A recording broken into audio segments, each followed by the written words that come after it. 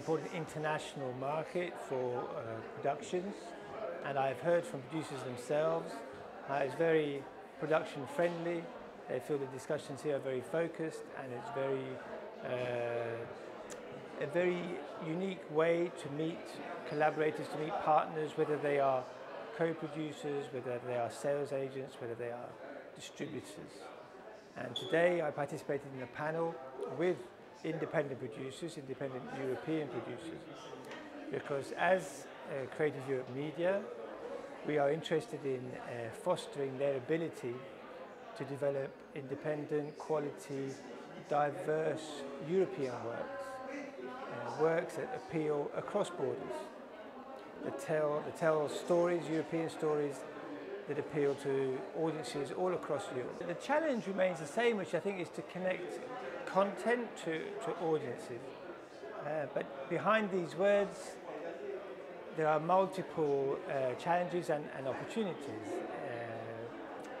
We always want fresh stories, compelling stories, authentic stories.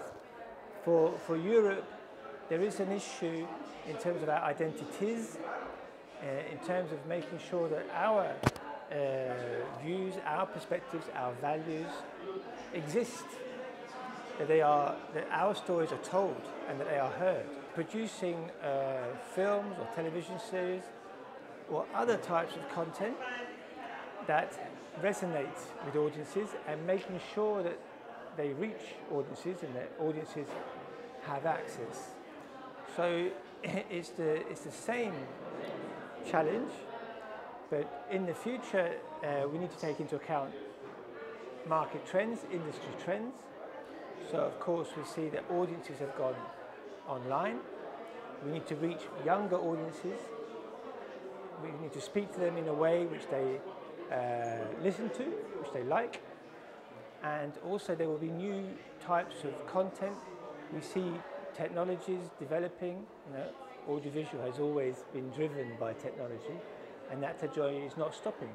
It's continuing always to change. We see virtual reality, we see virtual worlds.